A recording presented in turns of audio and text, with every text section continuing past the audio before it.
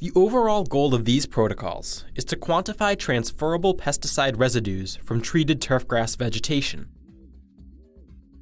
These approaches can help answer key questions regarding public safety from pesticides, as well as regulatory decisions and end-user practices in the agrochemical field.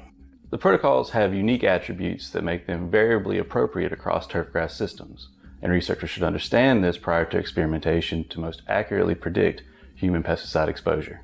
Transferable pesticide residue protocol selection should encompass the exposure route and turfgrass systems of interest to best quantify potential human exposure.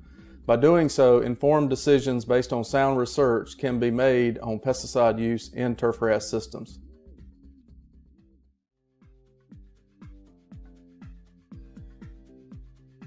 For these protocols, field plots should include half-meter to 1-meter alleys along their plot border to allow for foot traffic and sample collection.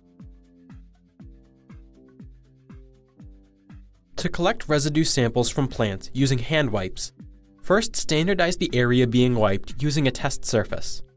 Prepare a 10% green food coloring solution and a 1% non-ionic surfactant solution. Then spray the solution onto a non-porous surface.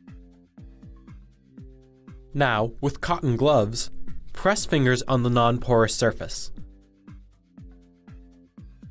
Then take a digital photograph and use an imaging program to calculate the area contacted based on the absence of green food coloring in that area. Based on the area of hand-to-surface contact, calculate the amount of pressure needed to wipe the same area using 2 kilopascals.